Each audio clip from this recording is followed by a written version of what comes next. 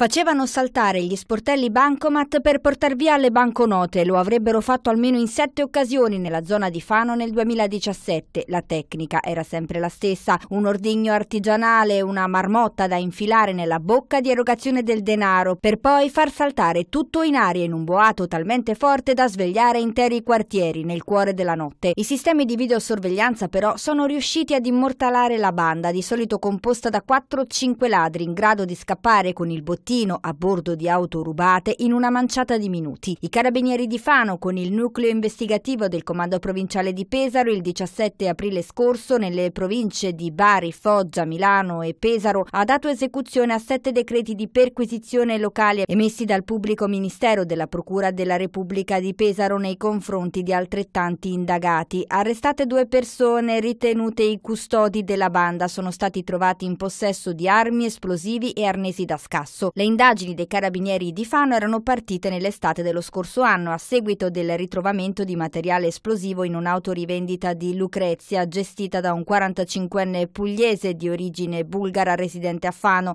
e oggi hanno portato all'arresto di 2 persone: un muratore 36enne incensurato di Ortanova e un allevatore di 64 anni. Nella masseria di quest'ultimo trovate armi di ogni tipo, tra cui un Kalashnikov ed altri esplosivi. L'indagine, denominata Piedi di Corvo, dal nome dei chiodi a 4 punte che questi banditi lanciano al loro passaggio sulle strade percorse per dileguarsi indisturbati, continua per identificare gli esecutori materiali dei colpi agli sportelli bancomat.